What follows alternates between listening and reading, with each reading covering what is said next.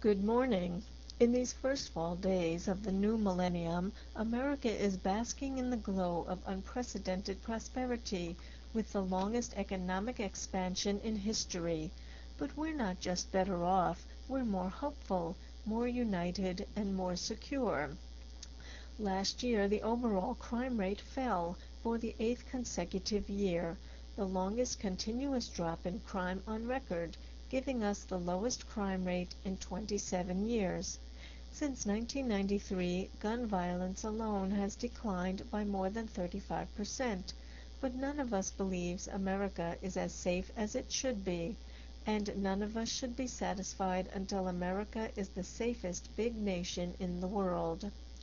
This morning I want to talk about new ways we're harnessing the power of technology to catch more gun criminals and keep guns out of the wrong hands. Recently, we saw stark evidence that the Internet is fast becoming a new outlet for illegal gun sales.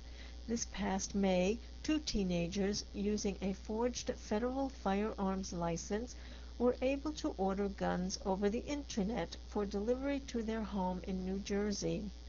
Because they used a forged license, there was no scrutiny, no background check, no questions asked. It was only because of the actions of a suspicious UPS delivery man that this scheme was thwarted. Unfortunately, the Internet, despite all its benefits, is making it easier for guns to fall into the wrong hands. There are now 4,000 firearm sales-related sites on the Internet, and there are 80 sites where you can actually buy a gun at auction. Clearly, we must do more to ensure that every sale over the Internet is legal and that no one uses the anonymity of cyberspace to evade our nation's gun laws. The President has announced that the Bureau of Alcohol, Tobacco, and Firearms is launching a new website called EasyCheck to prevent criminals and juveniles from using fraudulent licenses to buy firearms.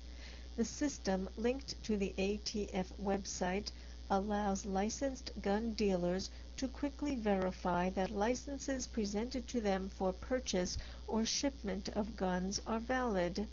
In addition, the ATF is proposing new measures to require gun sellers to verify licenses and report individuals who use invalid ones. By making it easier to check the validity of gun licenses, we'll make it harder for guns to fall into the wrong hands and give law enforcement and the gun industry a new tool to put a stop to illegal gun sales. EasyCheck is a part of our comprehensive strategy to strengthen gun laws and better enforce those already on the books.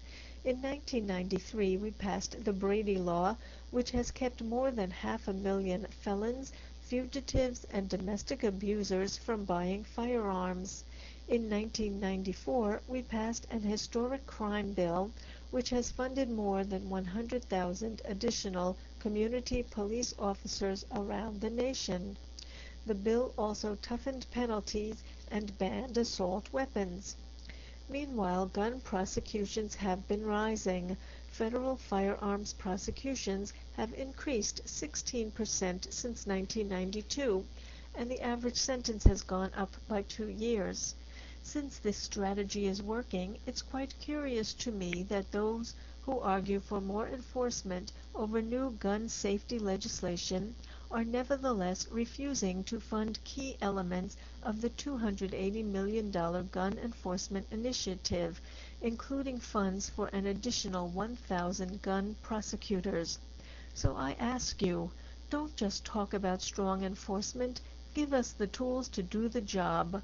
Help prevent gun crimes from happening in the first place by passing our long overdue common sense gun safety measures requiring background checks at gun shows, mandating child safety locks for handguns, and banning the importation of large capacity ammunition clips.